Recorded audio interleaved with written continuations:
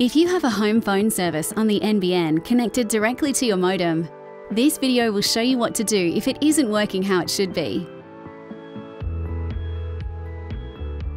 If the optical light next to the power light is red on your FTTP NBN connection box, or if you have an HFC connection and the lights on your connection box aren't all green, this means there is a fault with the NBN co-network and you should report the issue to Telstra. If all the lights are appearing green, follow the troubleshooting tips in this video to solve the issue. As the phone service is connected to your modem, if there is a blackout and your internet is not working, neither will your phone. Check to make sure all the cables are firmly plugged into their ports and that the phone cable is plugged into the green port on the modem. And ensure all phone handsets are hung up properly. Check that the voice LED lights, the status and internet LED lights are all green.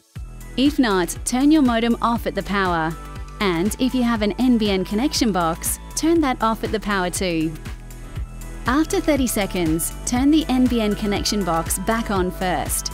Then wait 5 minutes and turn the modem back on. If the lights come back on green, your phone is ready to use. If you're still unable to connect, reset your modem by pushing a paperclip into the reset button at the front of your modem for 15 seconds. Then wait for 2 to 5 minutes until your modem turns back on.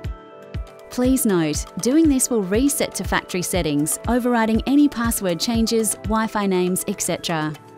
And if you still can't connect using a device connected to the network, check outages.telstra.com to see if there are any disruptions or outages that may be affecting your service. For more help, visit telstra.com/support.